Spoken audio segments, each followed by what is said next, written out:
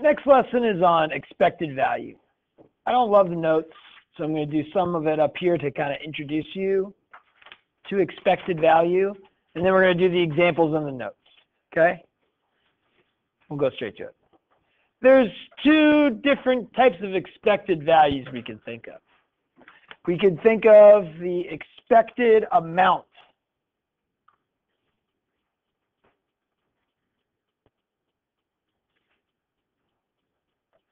The expected amount is just a probability times a number. For example, we've been doing expected amounts a lot in this class. We would find the probability or the theoretical probability of rolling a die and it being odds 2 times in a row. Okay? What's the probability of rolling an odd 2 times in a row? 1 out of 4. How'd you get that, Mr. Riley? Yes, 1 in 2 chance twice is a 1 in 4 chance. Okay? Well, if I have a group of 25 people and I wanted to ask the question, how many of us are expected to roll an odd 2 times in a row, could I guess a number that would occur? You know, how many people do you think that would occur? Well, I could take my probability and multiply it by the amount, and all of a sudden I have an expected amount. What's 25 times 1/4?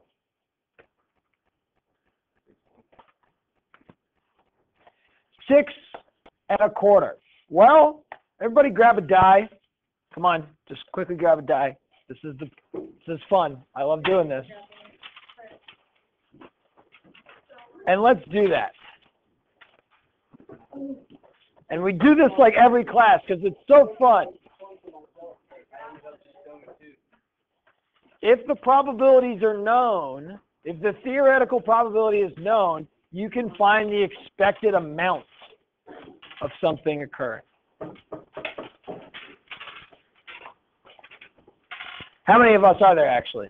1, 2, 3, 4, 5, 6, 7, 8, 9, 10, 11, 12, 13, 14, 15, 16, 17, 18, 19, 20, 21, 22. There's only 23 of us. Let's adjust our numbers. What is 1/4 of 23? Closer to 6, but it's 6 point what? Oh, sorry, 5 point what? 5.75. So I'm thinking between 5 and 6 of us, we'll roll an odd twice. Ready? This is expected value. Set, first roll. Okay, if you got an odd, you get to roll again. Ready, set, second roll. How many of us got odd 2 times in a row? 1, 2, 3, 4, 5. Okay? That's the power of probability. So right now we're at 5 out of 23 of us. This is the whole experiment and the theory. This is the theoretical expected amount of us. Whoa. Why don't we do it again? If you were unlucky, maybe this is your lucky day. Ready? 1, 2, 3, first roll. I'm out. 1, 2, 3, second roll. Raise your hand if you succeeded. 2 times in a row. 1, 2, 3, 4, 5, 6, 7 of us. Well, if I add 7 and add 23, I get 12 out of 46 tries. This experimental probability, 12 out of 46, is 0.26. This is equal to 0.26. This is super, super duper close to the 0.25 theoretical probability I have, okay? But the power is this expected amount, which is the probability times the number, okay? Let's talk about your quiz. you have the numbers 1 through 12 on a spinner. If I spin the spinner 12 times, how many times do you think you're going to get a 10? Once, right? Why is that? Because my probability of spinning a 10 is 1/12. Well, if I multiply that by 12 spins, I'll expect to have 12 or 10 pop up once. Okay, so the answer to number 5 was 12. On average, it will take me 12 spins for a 10 to show up. Now that's on average. Sometimes it could take me 1 spin and 12 pops up. Other times it could take me 30 spins for a 10 to show up. 40 spins, 100 spins even.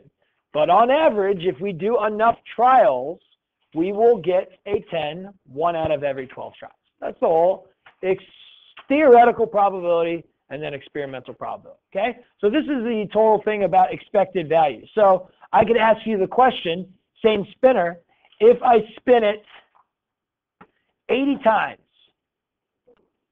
how many times would we expect a 2 or a 3 to show up? A 2 or a 3 to show up. Go. Figure it out.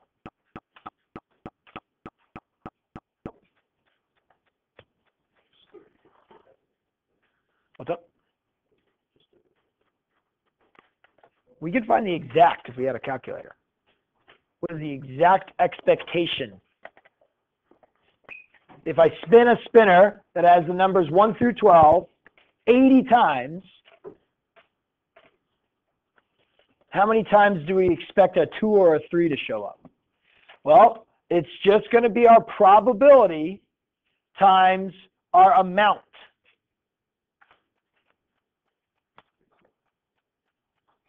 What's the probability? 12 numbers, 1 through 12. 16.6% probability. What's that in terms of a fraction? 13.3 over 8. No. What is the probability of spinning a 2 or a 3? There's 2 chances out of 12. It's 1 over 6. That's what I was looking for. That's right. And then you take that 1/6% chance of getting a 2 or a 3, you multiply it by the 80 spins, and how many 2 or 3s do we expect to show up? 13.3? Okay, great. Thank you. Now, does that mean we will get exactly 13 2 or 3s? No. We could get a little bit more, we could get a little bit less. Turns out probably be normally distributed. The further we get away from 13, the less likely it will occur. Like getting 0 2s or 3s in 80 things, it is possible to occur, but it's extremely unlikely. If you think about the normal curve with probability and for distributions, probably everything's going to be really close to 13.3. The further we get out, the less and less likely that's going to occur. That's the whole power of expected value, okay? That's the first type of expected value, an expected amount. The second type of expected value we're going to talk about is going to be like your expected winnings.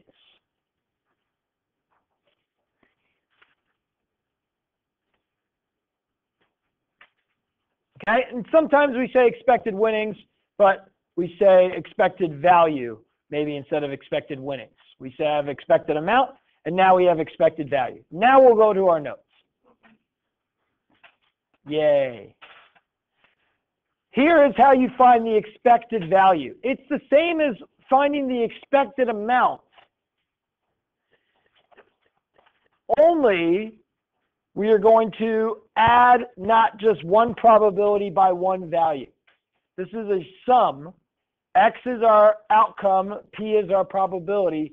We are going to add all probabilities times instead of amounts or numbers, we are going to times the probabilities by our outcomes.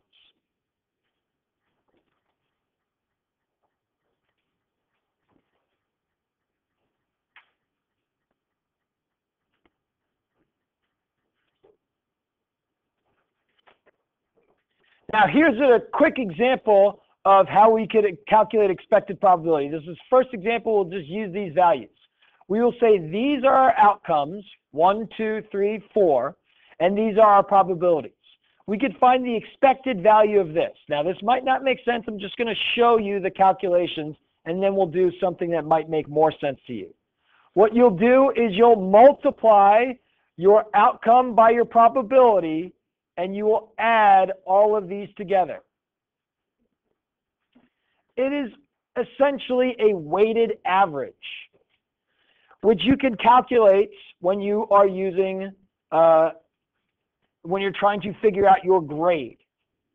Your grade is 60% your tests, 40% your quizzes and your homework, right?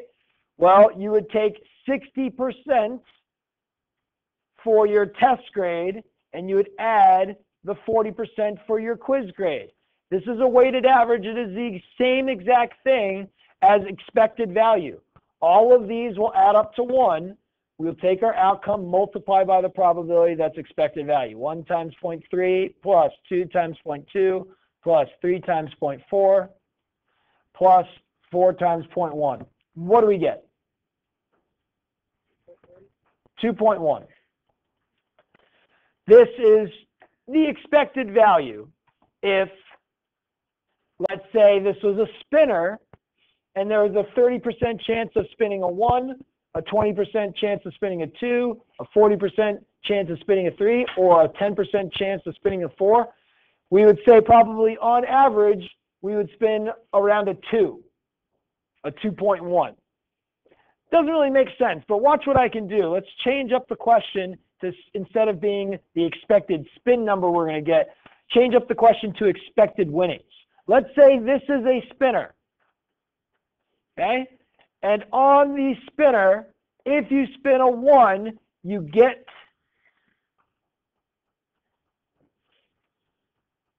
$3.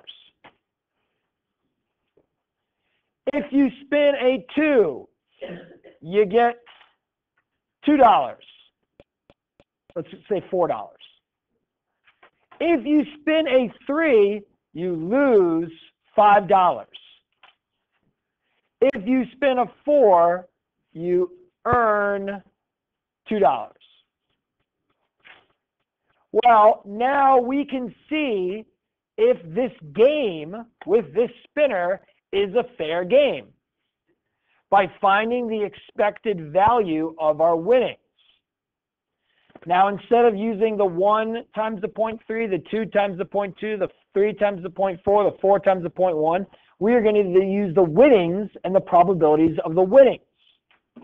So I'll say, okay, there is a 0.3% chance that I'm going to win $3. There's a 0.2% chance that I'm going to win $4. There's a 0.4% chance that I'm going to lose $5, and there's a 10% chance that I'm going to win $2. Should I play this spinning game? And if I play it, should I just keep playing it forever and ever and ever because I'm just going to win money? Go ahead and calculate that out using your calculators.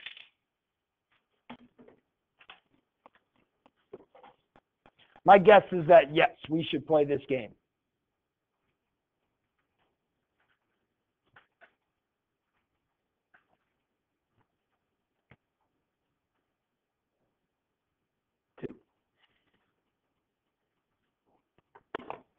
Oh my goodness, no, don't play this game. The average expected value would be negative. This means that this is an unfair game. As of last class, all we could do is say, well, I guess I'm going to assign some numbers on a random digit table and simulate this game. And then after a couple simulations, I will guess that this is a fair game or a not fair game. Now we have the power of actually seeing that if you go up to a carnival and they say, hey, play this game, and you say, this is totally a piece of cake, right? I got 1, 2, 3 numbers that I win money, and there's only one number that I lose money. I'm going to play this game forever. Well, you're going to lose on average 10 cents every time you play. The house will win. This is Vegas. Vegas always makes sure that every game you play will have a negative, because there's always the chance that on one flip, you get the $4 and you can walk away. And because it's fun. It's true. Vegas makes sure they have this negative expectation. Okay? That way they make money. It's also fun just to gamble sometimes. It's like they make sure they take care of you. You know, sometimes you'll get free food or free drinks and stuff like that. They invite you back, you know, they take care of you. They're like, keep coming back. We like you. It's like, oh, thanks. I'll come back. That's not me, though. All right.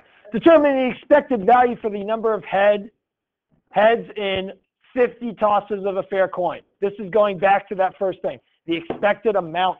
How many heads do we expect to flip if I flip a coin 50 times? This should be easy.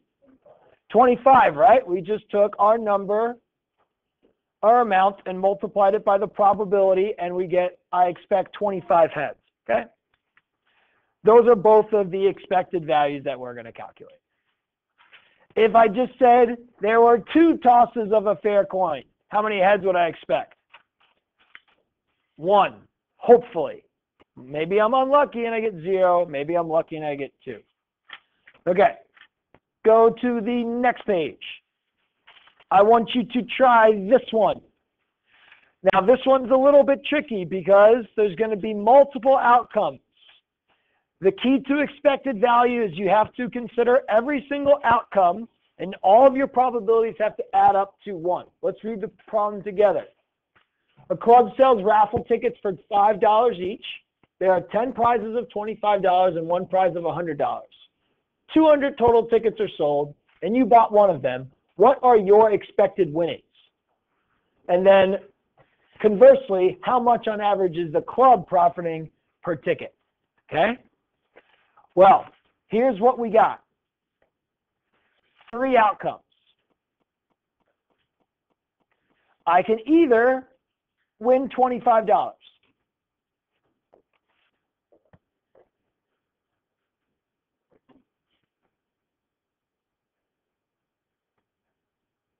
Am I going to really win $25 though? I'm only going to win $20 because I paid $5 for the ticket. So that's the first outcome. I could win $20. The second outcome is I could win $95. The third outcome is what? I don't win anything. I just bought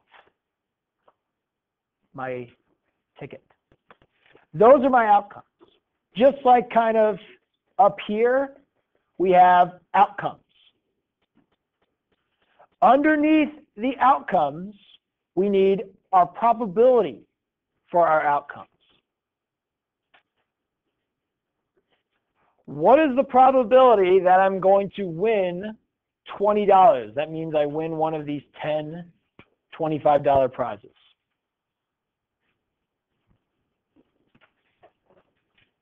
How did you get 1 out of 20, Mr. Stones? 10 win out of 200. The probability 10 out of 200 is the same as 1 out of 20, which is 0.05. 0.05. Okay.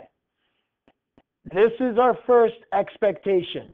$20 to win, but there's a 5% chance of winning.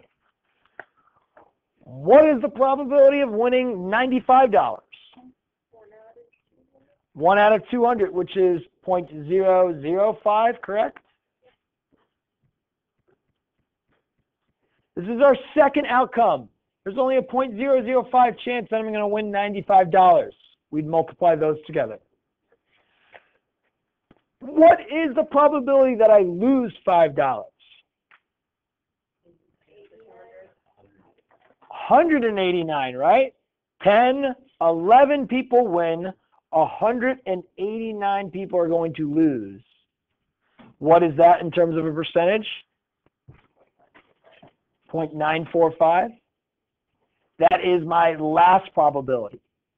We can figure out whether or not I should buy an infinite amount of raffle tickets or just buy one for fun, because most likely I'm not going to be expected to win anything. It's only for charity. Figure it out. What do? Just like we did up here. We take our expected winnings, multiply by the probability, add our next expected winnings by the probability, next expected winnings by the probability, next expected winnings by the probability, plus.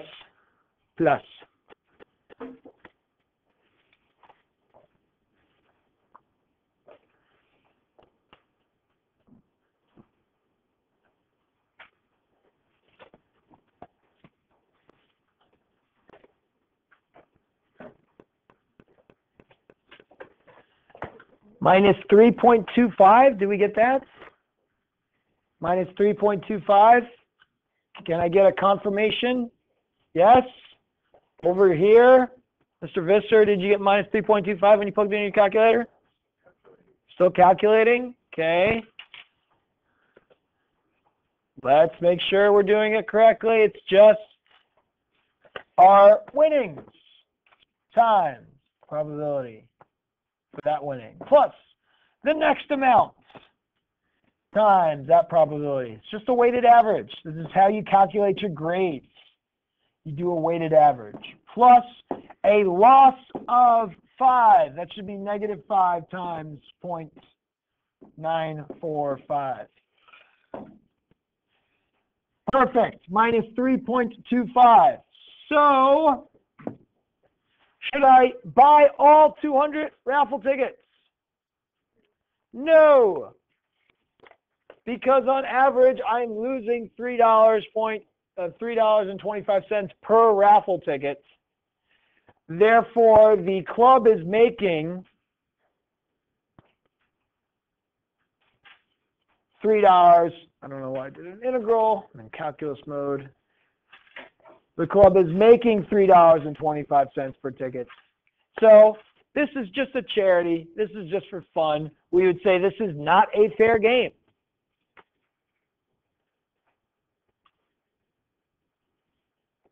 Might as well be in Vegas. This is worse than Vegas. Vegas, usually it's like your expected winnings are, if you play the right way, are only like 50 cents per like $10 bet.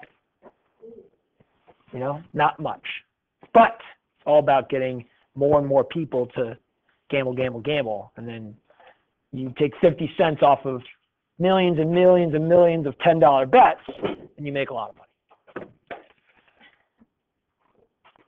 Number 4 is a similar way to kind of evaluate a certain like life insurance policy. Expected value, you can see like how much is this policy worth to the company? How much should it be worth to you? Should you be willing to pay this based off of this? So let's read this question. We say insurance companies compute expected value so that they can set their rates at profitable but competitive levels.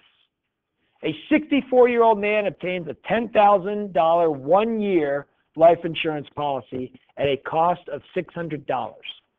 Based on past mortality experience, the insurance company estimates that there is a 0.963% chance that this, not percent, just 0.963 chance that this man, based on his age, his health, and whatever else that they gather, will live for at least 1 year. How much can the insurance company expect to earn on this policy on average if they do thousands and thousands and thousands and thousands of these policies to these 64-year-old men just like this? Ready, set, go. Figure it out. Talk amongst your neighbor. Keep your phones away and do this problem.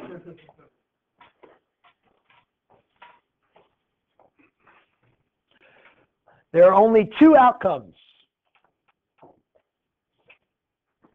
There are two outcomes.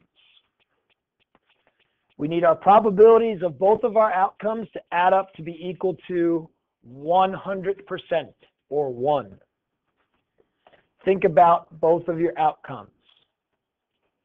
Then figure out what your expected winnings are or losses are based on the outcome. Then assign the probability to the outcome, multiply the probability by the expected outcome, and go from there. Maybe because you were on your phone the entire time, Mr. Funk. What do you think? I know. Just giving you a hard time.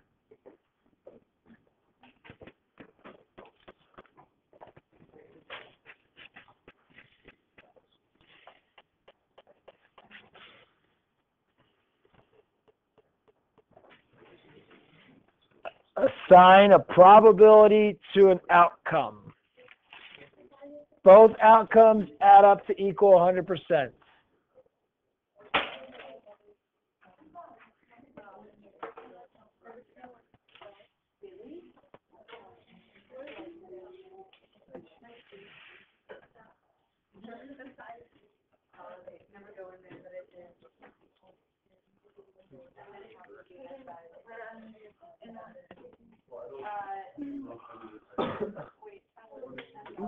So would you Good. multiply 600 times this? Or is it 0.9? If he lives, it's like he's paying out the 600 and he's not going to get any money back. Wait, so it's negative 600 if he lives? Yes, because it costs $600. If you think about it from the point of view of the person, he's paying out $600. Now, if he dies, Are we doing it from the insurance perspective or the person? as long as you keep track of it, it doesn't matter. So if he dies, so then what is this? That's how much money the person's family would receive if the person died. Okay. So if he dies, that's, we multiply it 10,000 times 3.7 if he dies? Yes, but he still paid $600 for the policy. Yes, so okay. All right, ready? Mr. Funk, what are the two outcomes that we could have? All right. Well, I either got either 0.963 times 600 or 10,000. Well, the 0.963 represents what outcome? The 0.963 represents what outcome? So 0.963 times 600 and then plus 1,000. Well, just tell me what the 0.963 stands for. What? Probability of what?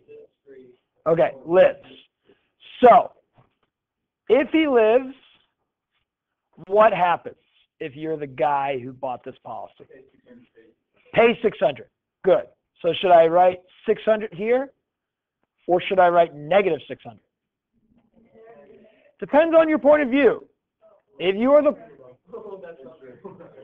If you're talking about the insurance company, yes, but either way, if you take the point of view of the person, you'll get a negative answer, which will be positive for the insurance company. You can just take the opposite of it. So it doesn't matter.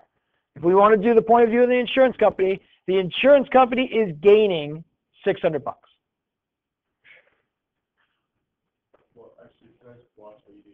Sure. Okay. So what's the other possibility, Mr. Funk? That he does not live. He does not live. He dies. What's the probability of him dying? Whatever is left from 0.1. And what is that? 0.037. What happens? What is the outcome if the person dies? He does not live. What does Family receives 10,000. his family receives 10,000? Exactly. But they also have already paid for the 600. So they only receive $9,400 of net profit. Since we're talking about in terms of the insurance company, So they actually get $9,400. well, they'll get $10,000, but they've already paid 600. So you kind of have to incorporate both. The $600 is included in the $10,000 that's kind of given back to you. So in terms of the insurance company, you'd say you'd be paying out a loss of $9,400 total on the life of things. You multiply these things together and add them together, and what do we get? Positive $230, which is how much it is worth to the insurance company. Which means it is worth the negative amount to the person. Which is saying that on average, if you buy these insurance policies, you're going to expect to lose money. Should you buy the insurance policy? Well, maybe peace of mind is worth $230 to you, right? Maybe that's fine for you. Maybe you're saying, like, I'd rather comfortably give up $230 for the peace of mind that if something happens to me, my family's going to be okay. That's insurance policies. The insurance company is like, okay, we'll take your money for your peace of mind. Fine. And now we can, go pay for our peace of mind somewhere else. All right? That's the idea. Next one. We're not going to do the simulation. We don't have time. But we're going to do another expected value. I'm going to change up the question a little bit. Wheel of Fortune at a carnival is divided into 5 equal parts. Each spin costs $1. Because every child must be a winner, a prize is received for each number spin. If you spin a 1, 2, 3, or 4, you win a piece of bubble gum worth 50 cents. If you spin a 5, you get a king-size candy bar worth $3. What are your expected winnings or losses if you play this game?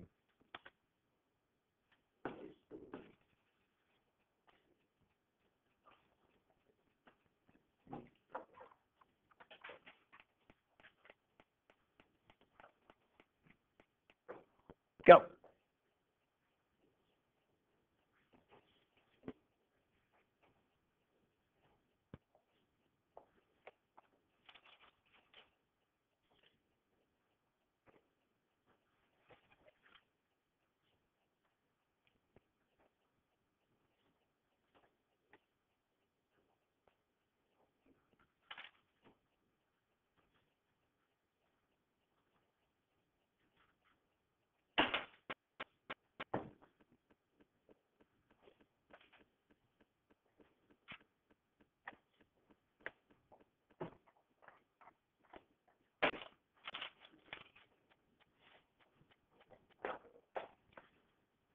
No kidding.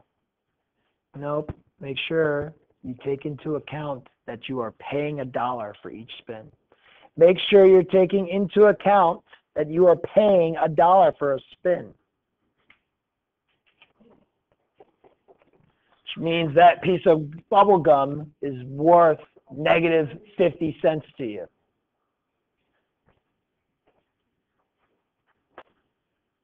What do we get? Oh, 0. Oh my goodness, that's great. That's fantastic. We should get a 1 through a 4. We're going to lose 50 cents if we get that. If we spin a 5, we get $3 worth of stuff. Nope, sorry, $2 worth of stuff. Well, what is the probability of spinning a 1 through a 4? 80%, 4 out of 5. Good, 0.8. That's the probability. What is the probability of spinning a 5? 0.2. 0.8 times negative 0.5 plus 2 times 0.2 equals what? 0. What does that mean?